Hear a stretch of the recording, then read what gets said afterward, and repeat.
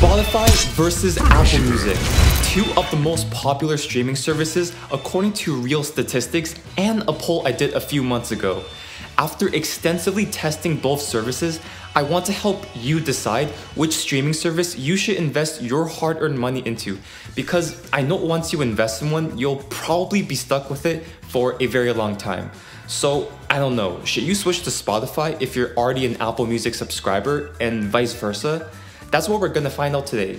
And at the end, I'll tell you which one I use on the daily and justify my reasoning behind that. But right now, I'm actually going to just spoil this entire video right now.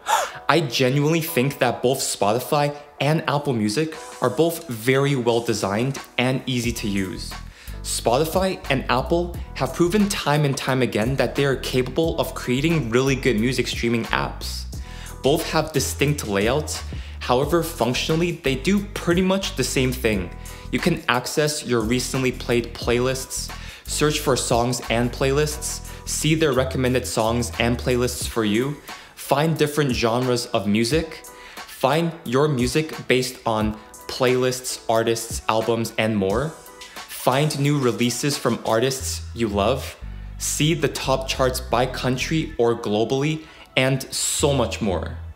Furthermore, you can heart songs, add songs to playlists, rearrange the songs, remove songs, queue songs, go to album, artists, playlist, share them on various platforms, play songs from different devices and speakers, save music for offline listening, and so much more. These are the fundamental features that a good music app should have, and both of them do deliver. However, they do have their differences. So let's talk about that, starting with Apple Music first. On Apple Music, you can see the full lyrics of a song, and you can scroll through and select the lyric and it will jump to that part of the song, which is really awesome. When you view an album on Apple Music, you get a description of the album that the artist probably wrote. I think this is absolutely fantastic because music is like art. It's gonna get deep, but music is very serious to me. There's a story behind every album and song. The artists are trying to push a narrative in their music, and having a description for the album really helps drive the emotions into their listeners. For example, this is Nicki's album on Spotify. It just has the album. But on Apple Music, imagine reading this before listening to the album. Indonesian singer-songwriter Nicki's conceptual debut album, Moonchild, mines 3 of the moon's phases as a metaphor for personal evolution. The first offers 4 songs that encompasses a sense of wonder and optimism. I'm not gonna read all of it, but you can probably see what I mean. Furthermore, you can watch their music videos right from the app. Of course, you could watch it on YouTube or Vivo, but it just has it on one spot, so you don't have to jump through different apps to view the same content. But what's really awesome that Spotify doesn't have is the more to see section. For example, this video of Nicki talking about her song, If There's Nothing Left, is only found on Apple Music and nowhere else on the internet. This is an Apple Music exclusive. Again, another way the artist is able to connect with the audience. In addition, there is iCloud syncing, so the local songs on your computer will also show up on your phone. In Spotify's defense, you can also have local computer files synced up on your phone. And since Apple Music is Apple's native music app, whenever you connect any kind of AirPods, headphones, or speakers to your phone, a splash screen will come up on your lock screen and you can quickly jump back into your most recently played playlists. This is straight up just awesome. Of course, this is just a small handful of the many features that Apple Music has, but I'm just trying to condense everything into a short YouTube video. Now let's talk about Spotify. There aren't full lyrics on Spotify, but instead there is Behind the Lyrics, which is powered by Genius. We all know Genius, right? It's the music lyrics service app that brings the meaning behind the music. That Genius. Also, when you play some songs, the entire screen becomes a moving artwork.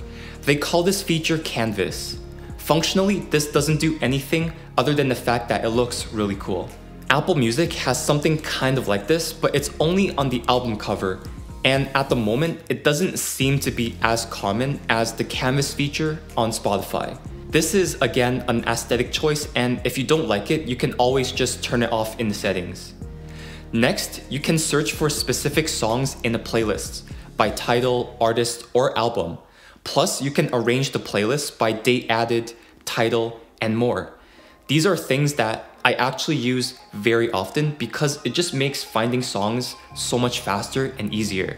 And with Apple Music, the order of your playlist is just the order it's in unless you manually reorder it. Also, you can hide songs on Spotify, so if you don't like a particular track, you can hide it and it won't play. Spotify also has Spotify-made playlists called On Repeat. And I don't know about you, but when I'm obsessed with a song, I legit listen to that song over and over again. Like, please tell me I can't be the only one that does this. So having a playlist that updates my most repeated songs after every few days is just perfect for me. Also, Spotify has both music and podcasts in one app. On the other hand, Apple has two separate apps for music and podcasts. I personally don't listen to podcasts that much, but this could be a pretty big deal to some people. And Spotify has a free version to let you dip your toes into the Spotify waters, so even if you don't have Spotify Premium, at least you can still listen to some music on the go. Apple does have Beats One Radio though, you can't forget that. This entire time, I've been talking about the phone experience, but what about the laptop experience? Well, navigation on Spotify Premium on a computer is just so much easier than Apple Music, mainly because there are forwards and back buttons on Spotify.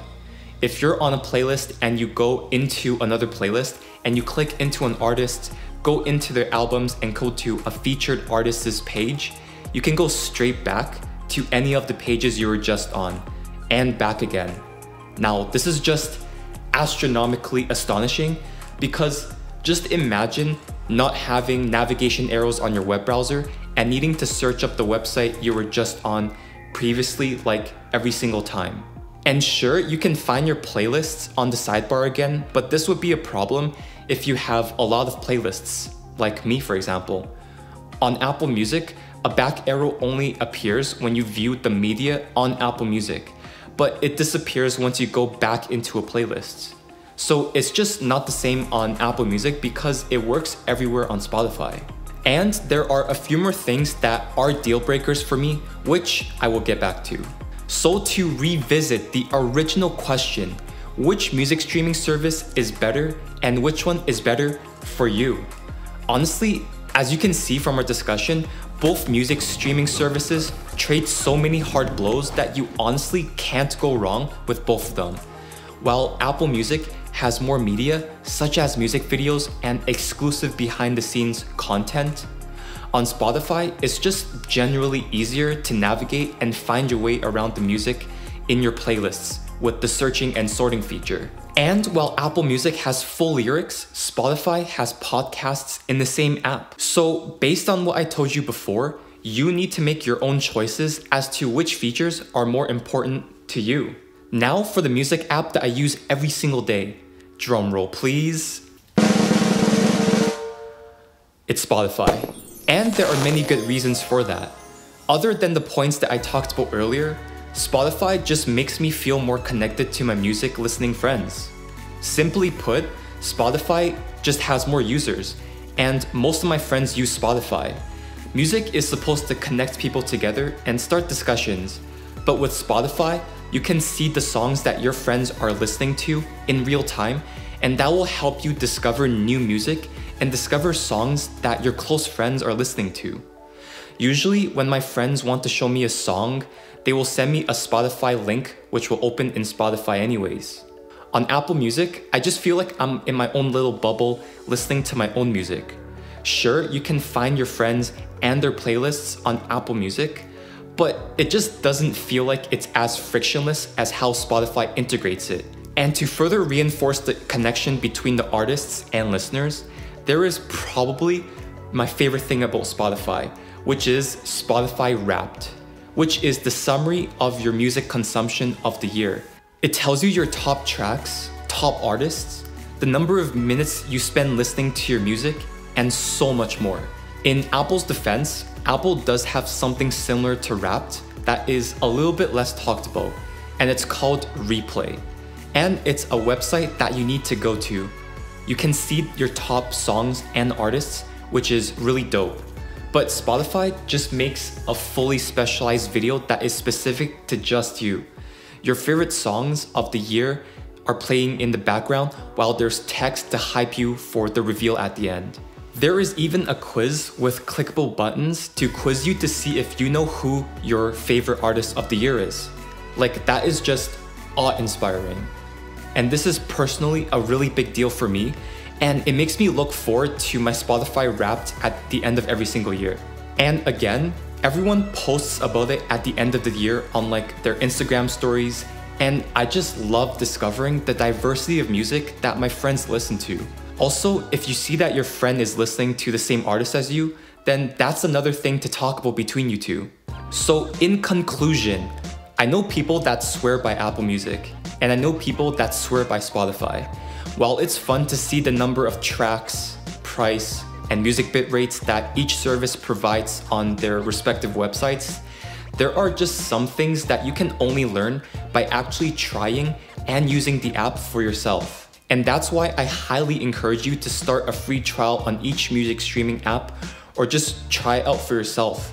There's literally nothing to lose. And if you're worried that your playlists are not going to transfer over, there's actually a website called Tune My Music, and you can very effortlessly transfer your playlists between most streaming service platforms, including Apple Music and Spotify. You should really give it a shot, and you might discover that you've been using the wrong app this entire time. So that is my take on the whole Apple Music versus Spotify debacle in 2021. Remember that things are prone to change, and apps could be updated with more features in the future. If you've made it this far to the end of this video, then bless your soul. Thank you so much for watching. If you agree or disagree, or if you have anything else to add to the discussion, let me know down in the comments below. And if you're new here, what's up? My name is Jason. I make videos about my university life, productivity, and part-time tech videos just like this one. And I actually want to get back into more like vlog style content, especially when I get back to school in September. So if you like my content, you should definitely join me in my adventures by hitting that subscribe button and enabling the bell notifications, because that will really help me out. You guys are like my day ones if you're new here. And absolutely pulverize that like button. And as always, I will see you in my very next video. Peace.